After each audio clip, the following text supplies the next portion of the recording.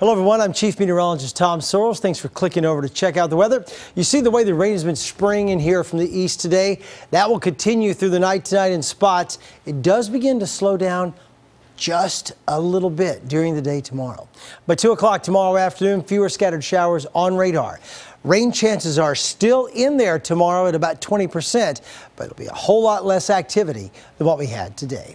As we go in the day on Friday, more and more rain begins to pick it up a notch, and we'll have scattered showers on Saturday as well.